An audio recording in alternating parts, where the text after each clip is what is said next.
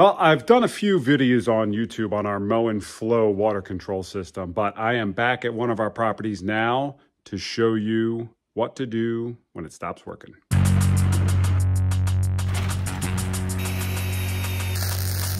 Some of the comments on a couple of my other videos mentioned the flow system abruptly stopping and not monitoring water flow anymore. And I happened to realize that we had that issue here at one of our properties. What happens is the little turbine inside it is a piece of plastic with a couple of magnets on it, and it stops working, and basically water's flowing and the monitor isn't reading any flow. So the only way for you to actually figure this out is to be watching your water usage. We had a bunch of people throughout the summer staying here, and I happened to pull up the water usage, and it was 0.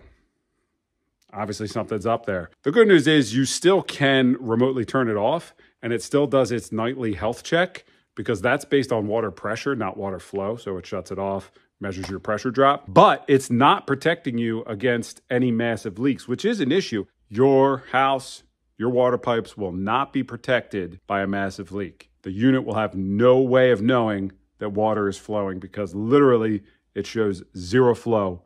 Biggest problem I have here is I wish Moen would add some type of alert to say, hey, you haven't used any water in like a month. Is anyone at the house, or is this busted? Really, in my opinion, this is an easy fix in their software. If they would just calculate what is a non-typical amount of time that's passed for 0 water to flow, it could shoot you an email or an alert on your app just to check in and say, hey, is your unit still working? Because we have not measured any water in a long time. That aside, I was able to contact Moen, tell them the problem. All I needed to do was submit to them a picture of my unit so they could verify the inlet size, and they sent a replacement part out to me free of charge. Didn't even have to provide any proof of purchase or anything like that. I'm gonna walk you through today the simple replacement of the turbine on your Moen Flo unit.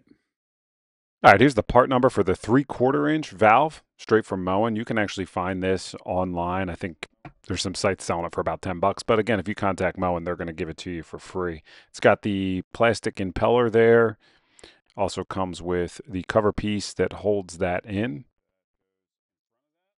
And then a package of 2 new O-rings along with some O-ring grease just to help with install. And then you have your install instructions, and that's it.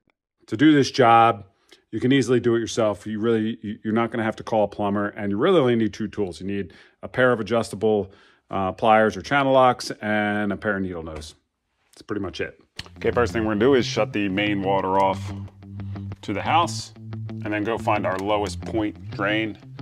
Try to get as much water out of these pipes as we can. Okay, water's off. We're also going to disconnect the power to the unit. And I don't have a great low point drain here in the basement, so there's gonna be some water that comes out of this. So I'm just gonna put a towel here to try to catch some of it. I would typically use a second backup wrench on the other side of this union when loosening things like this, but these plastic nuts were on so loose that I didn't bother. You certainly wouldn't hurt though. They're not gonna be tightened very much because that could be easily broken. And they're threaded onto the unit. And I really just broke it free with the pliers. I'm gonna do it by hand. Up here, we're going counterclockwise, broke it free. You could almost do this by hand. Again, when we retighten this, we wanna make sure not to tighten them too much because that'll very easily break. It's the rubber O-ring that's gonna seal it. Oh, again, this one's loose. Right here's that O-ring. Make absolute certain you find both of those old O-rings. Again, make sure you find those, because the last thing you want to be doing is installing 2 O-rings in one union there. That's going to be a potential leak point. Okay, here again is our new parts. I'm going to save the O-rings for when we reinstall it on the pipe. We have our flow direction. So it is sitting like this.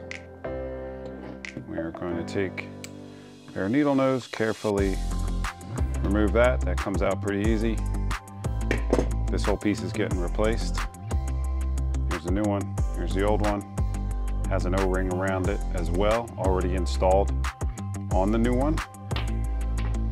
Okay, and directly inside here, you can see the turbine. Again, pair of needle nose pliers. Just gonna pull it out. You can see these are little magnets here. Okay, so just briefly comparing these two, they do look somewhat similar. It looks like they changed a little bit on how the magnet is mounted in there. Now for these size units, this is symmetrical, so it doesn't matter which way this goes in. Pop this one in there. Take our new top piece. Gently push that in. And that's it. All right, for reinstallation, we're gonna use the new O-rings. A little bit of grease here.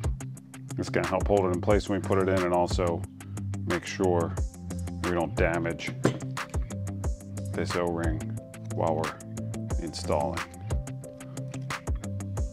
I always like to keep some of this grease in my plumbing box anytime I'm putting O-rings in for this reason, so it's nice that Moen includes that.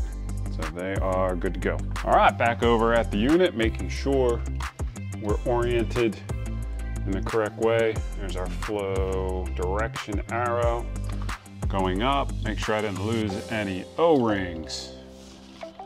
Loose here to make sure we're both on there. I would say the biggest thing here is making sure those rings are still there when you tighten it, although you'll know it if they're not, because it'll leak right away. All right. Finger tight there. And I'm talking 1/8 of a turn with these, barely anything at all, maybe a 1/4. Yeah, just snug. Don't be tempted to go Thor on these things, because you'll bust them off and turn this job into a much bigger one. When you reconnect, make sure that connector seats all the way down and those lights come on. Sometimes it seems like it's in, but it's not all the way down. Before you go ahead and test this out to see if the replacement works, definitely make sure your lights turn on, your unit reboots and connects to your Wi-Fi. Okay, now that we have both lights green, the valve in the status, we'll go ahead and pull our app up, and then we'll go ahead and turn on some faucets and see if we got some actual flow going. All right, that's it. We are back up and running. We are successfully measuring our flow again. And once again, it's an easy job. Not sure the reason for why these turbines are failing. It was a pretty common problem. People, again, in my other videos mentioning in the comments. And my really only major gripe is that you don't know it's happening unless you're diligent about checking your water usage. You have one of these units, you're thinking about getting them, keep an eye on that water usage, make sure that the flow is continuing to be monitored. And if you notice that it's not, make sure you contact Moen, get your replacement turbine, get you back in business. Please see my referral code below in the description box. Unfortunately, there is no discount anymore, but it does help out my channel and support what I'm trying to do here. Thanks for watching. Be sure to hit that like and subscribe button to stay up to date on all my new videos in the world of property management, renovation, Airbnbs, real estate investing in general, and pretty much any other project I get myself into.